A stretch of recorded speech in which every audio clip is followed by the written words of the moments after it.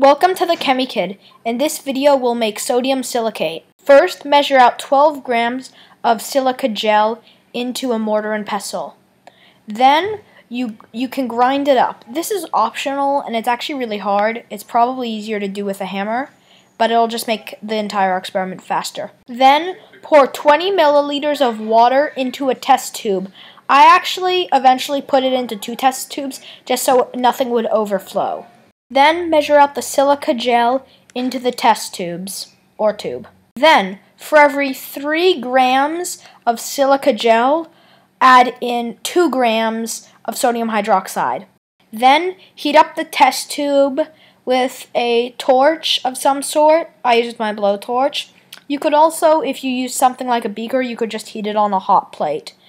Keep doing this until everything's dissolved. Then you'll be left with a solution of sodium silicate and water. Please subscribe, rate, and comment.